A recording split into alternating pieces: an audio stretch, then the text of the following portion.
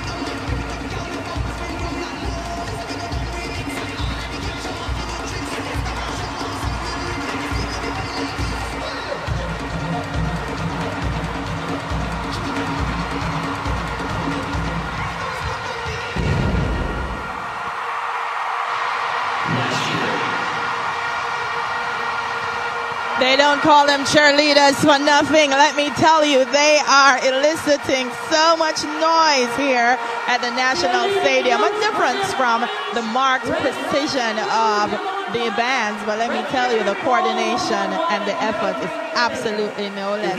We're going to take a break here at the National Stadium, but continue to stay with us as we celebrate Jamaica's 49th.